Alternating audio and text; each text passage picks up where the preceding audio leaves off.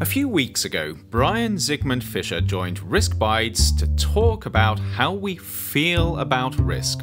Welcome back, Brian. Good to be back.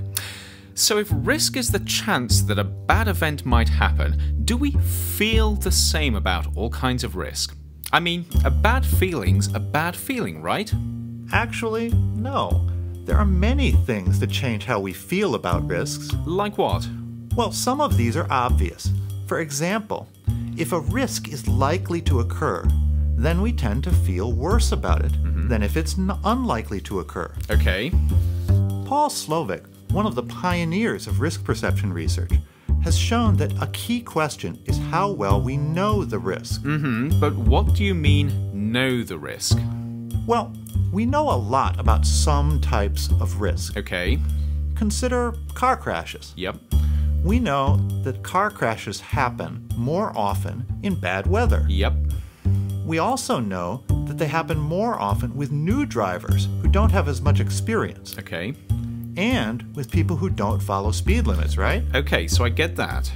We know a lot about who gets into car crashes. And as a result, the risk of car crashes is a known risk. So when you say a known risk, you just mean a risk that we're familiar with. Yes. And as a result, even though they happen a lot and can be deadly, most people just are not very afraid of car crashes. Got it. By contrast, consider what happens when a new flu virus appears, as happened back in 2009. I remember that. Right.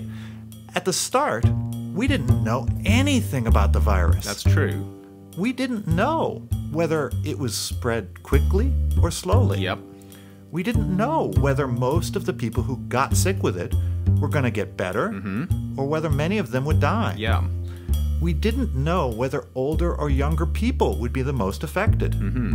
There was a real lot of uncertainty. There certainly was. And uncertainty about a risk scares us. As a result, many people were really afraid of that risk. At first. Only at first? Well, over time, we learned more about the virus. And as we learned more about it, about how it spread, about how many people became sick from it, most of us became less afraid of it. Even though the virus itself hadn't changed? Even though the virus hadn't changed. It seems as though our feelings then about risk aren't just about what we know, but how much we think we know. Yep, that's about right. Well, one thing I do know is that we're out of time for today. Okay, but we're not done yet.